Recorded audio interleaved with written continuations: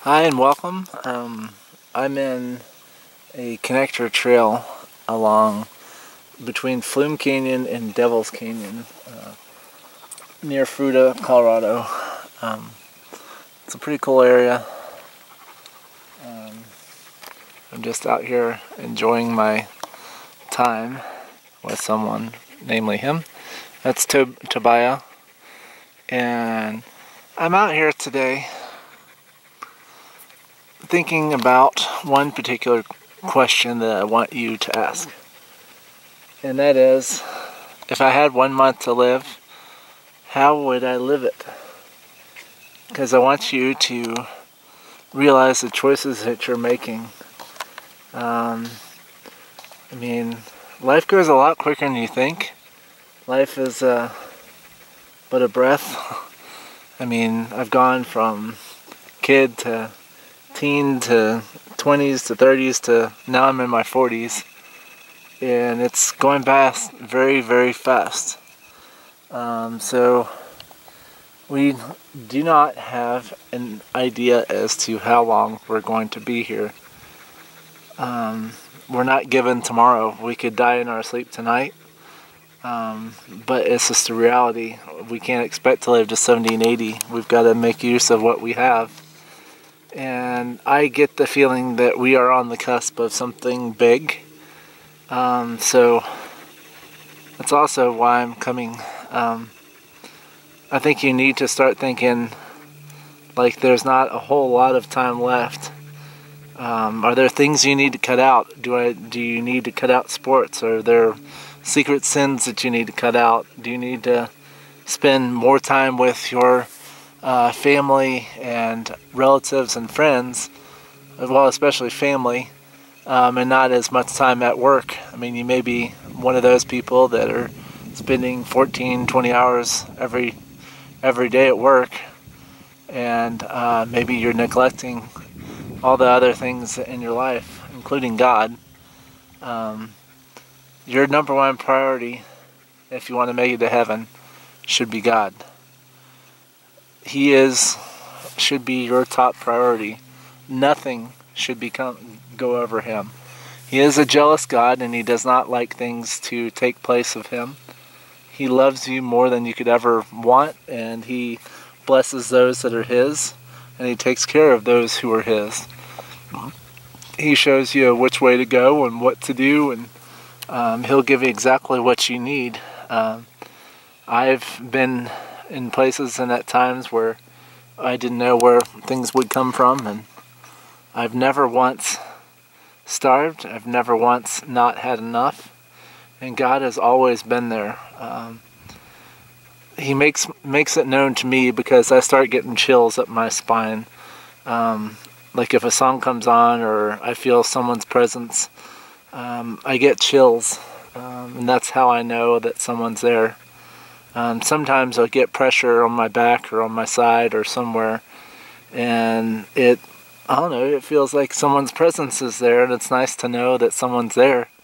Life can be lonely at times, and it can be a long, hard road, and it's pretty quiet, and I'll just be quiet for just a second and let you hear.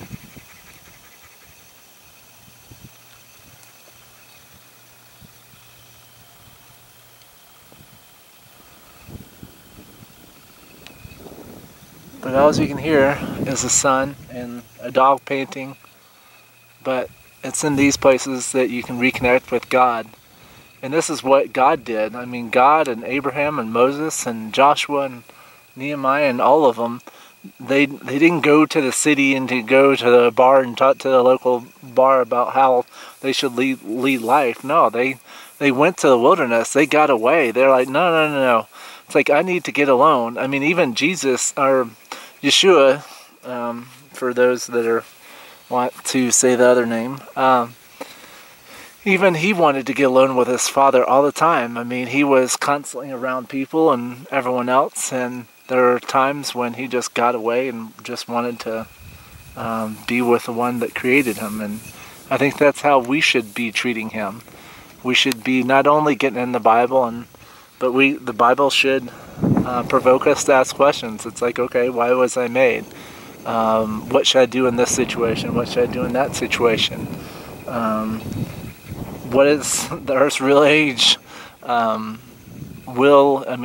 close are we to the end? Are there things that I need to get out of my life?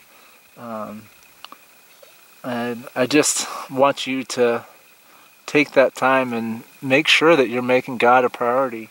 I mean, if you need to, you can take the Bible. I know it sounds gross, but you can take it in a restroom.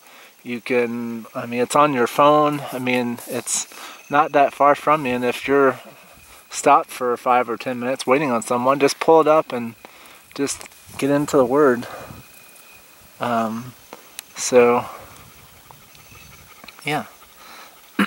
But you can also talk to God throughout the day, and I find that, like, if you're really close to God, like I am now, you do kind of, the Holy Spirit kind of talks and kind of provokes you, and it's pretty cool.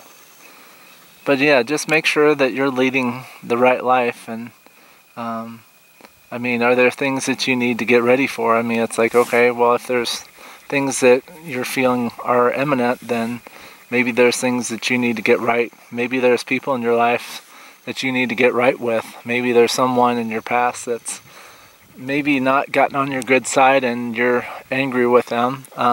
It's time to forgive and forget and move on. We should not be angry with anyone, no matter what they have done. I know that's way, way, way easier said than done in a lot of circumstances. But it gets a lot of weight off of us.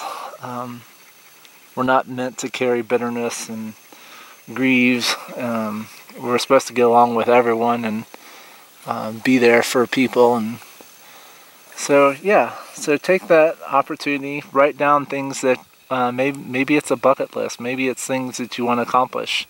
But just approach life differently. Don't just approach work as a means to get the next boat or next ATV or next luxury item. It's like, you don't need all these things. You can rent them when you want them. And we should be spending time with our relatives. We should go hiking or biking or whatever and get out and have fun with our kids and have fun with our relatives. And maybe there's someone near you that may be struggling that you can go talk to and do things with. So just get out there and enjoy yourself. Take time. Enjoy life a little bit more. Don't get so bogged down in the rush and anxiety of life. I would strongly recommend getting rid of the TV. The TV is nothing but... There's nothing good on TV. And it's just a bad influence. But take care, and God bless, and hopefully we'll meet down the road. Take care. Bye.